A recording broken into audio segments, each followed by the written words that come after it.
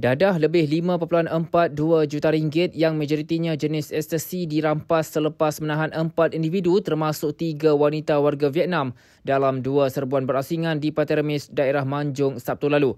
Ketua Polis Perak Datuk Seri Muhammad Yusri Hassan Basri berkata, serbuan terhadap 2 rumah yang dijadikan makmal memproses dadah itu turut merampas hampir 80 kg dan menahan seorang lelaki tempatan serta 3 wanita warga Vietnam berusia lingkungan 32 hingga 39 tahun.